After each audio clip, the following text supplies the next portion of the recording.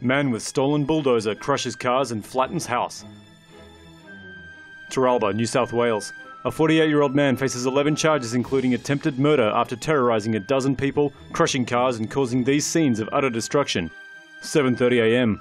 After taking several emergency calls that a man armed with a bulldozer is threatening to level this house, police spring into action.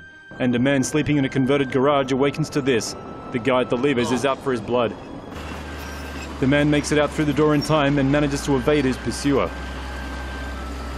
This appears only to enrage the bulldozing man further, and he sets his sights on the house.